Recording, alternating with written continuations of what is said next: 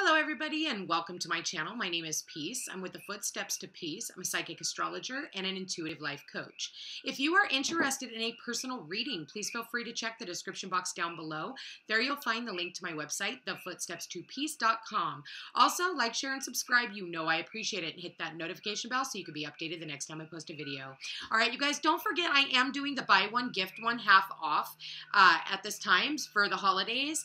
And I am now doing love readings for the new vibration of 2022. I know we're about a week early, but I'm going to go ahead and change it up because I'm really feeling called, especially with this, winter solstice and everybody wanting to get into that love vibe. Unfortunately, I did pull some cards though, and whoever's love reading this is for is going to be a little bit more intense. So let's go ahead and get started. The first card out, we have the Seven of Swords, and we have the King of Cups underneath with the Five of Cups and the Two of Cups and the Three of Cups. So I'm going to go ahead and say, and then we have the King of Swords here. I'm going to go ahead and go out on a limb here, looking at the rest of the cards, and I'm going to say that someone did somebody really dirty. This is the Liar, Cheater, Thief card. Someone here who thinks they're getting away with something. Someone here leaving in broad daylight, packing up some of their stuff and just checking out. Now, I'm going to go ahead and go out on a limb here and say for some of you, it is the divine masculine or the masculine energy here. I feel like whoever this is in this energy wanted some type of a reconciliation, and I feel like the other person does not, okay?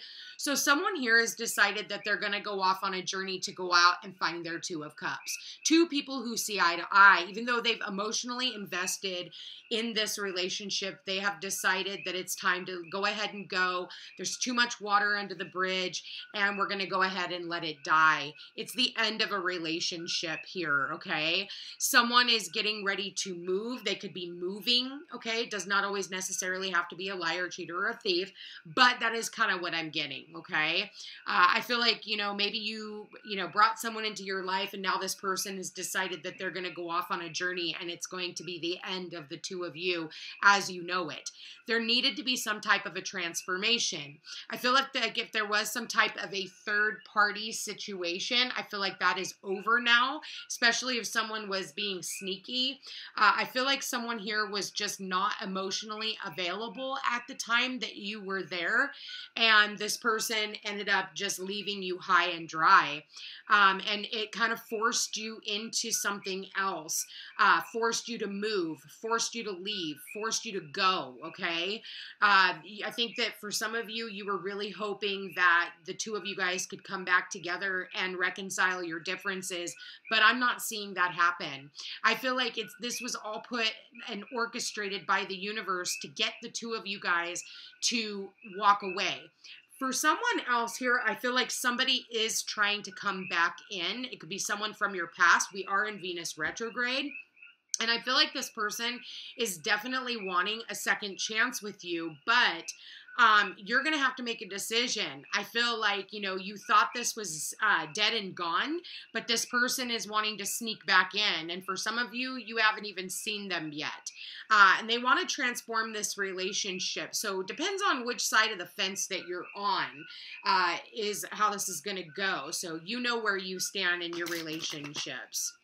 Okay, so I am seeing that there was some type of an ending, but I also am feeling, wow, we got religious factors, engagement, and attraction. Bottom of the deck, true love. So for some of you, I feel like you thought this was your true love. You thought that this is somebody that you were going to spend the rest of your life with, but you've decided, you know what, I'm going to go off on this journey and I'm going to go off and be alone. I said irreconcilable differences, and then we have the religious factors, and it doesn't always necessarily have to be religious. It could be spiritual factors. It could just be a difference in beliefs between the two of you, okay? So I feel like, someone here wanted to get married and the other person did not, and that was a deal breaker between the two of you. And so you've decided, since you're not getting to the level of relationship that you wanted to be in, it was time for you to go off and learn something new. which kind of put you in a place of needing to be in the moment, stopping and smelling the roses. It's really funny here. I see the little boy reaching up and giving, reaching up with the bouquet of flowers, white flowers. And then here I'm seeing her stopping and smelling the flowers. So you could definitely be getting some type of, maybe a gift in the mail of flowers. Somebody could leave flowers on your doorstep. Maybe this person's trying to come back in. Like I said, it really depends on who you're talking to. Or maybe this happened in the past. You guys had a lot of, irreconcilable differences, because I feel like I'm tuned into a few different people and a couple of different stories, and so again, I apologize for being all over the place, but I'm really getting a few different things. You could definitely, like I said, end up getting flowers. I feel like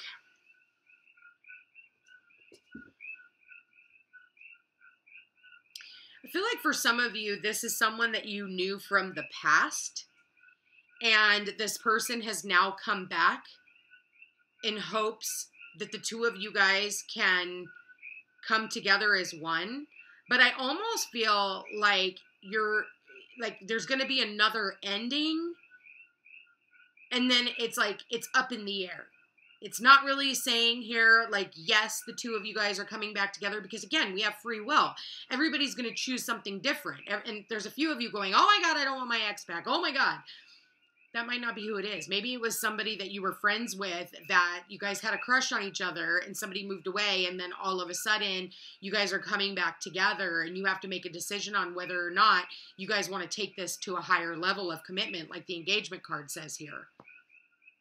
And I feel like if this person isn't willing, again, if you guys have come back together, maybe that's what broke you up in the first place. You guys were friends, and the other person was like, I'll never get married. And you're like, well, there goes my hopes.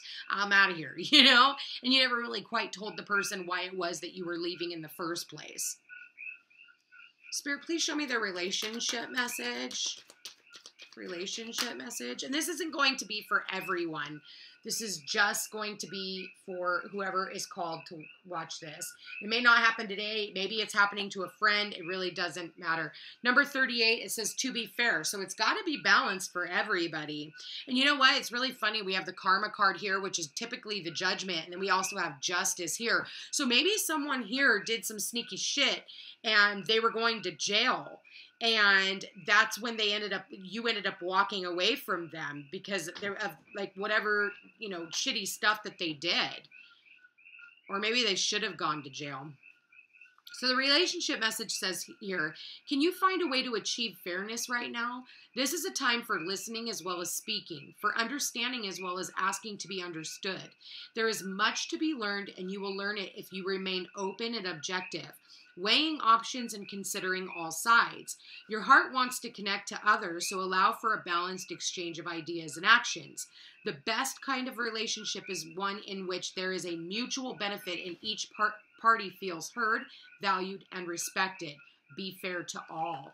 So it has to be fair, otherwise it's going to end. If there is any type of sneaky behavior, this isn't going to work out. The person is going to find out, and they are going to walk away and end this dynamic.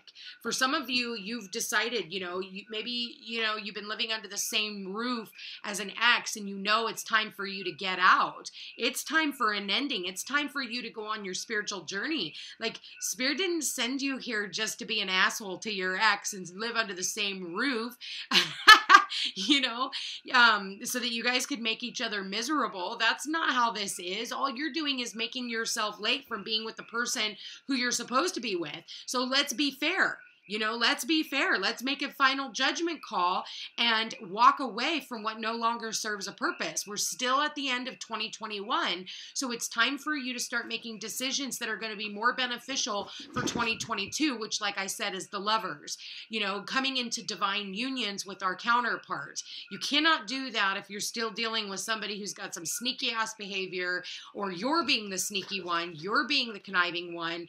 I think that it's time for you to, really go off and do your thing. Because if you do, the universe is going to bless you in so many ways. So be wise. That's what I'm getting out of this. Be wise.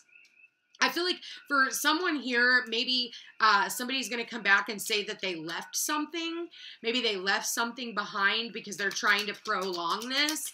But I think that it's going to cause some type of an argument.